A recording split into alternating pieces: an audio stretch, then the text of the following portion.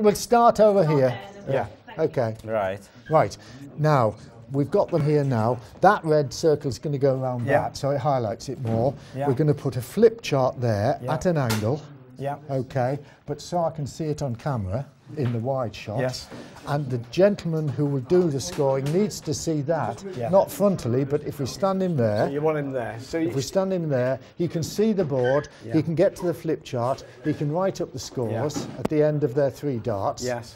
And then wait for the second man to come on. So you've got a man, a flip chart. This is in the wrong position.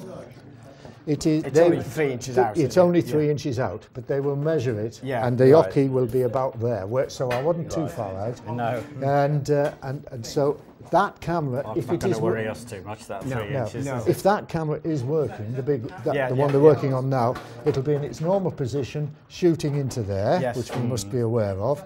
The second camera, this one, will be back there, working over the shoulder and giving me the board as an entity, which is a master shot, because as long as they hit the board, I see the dart.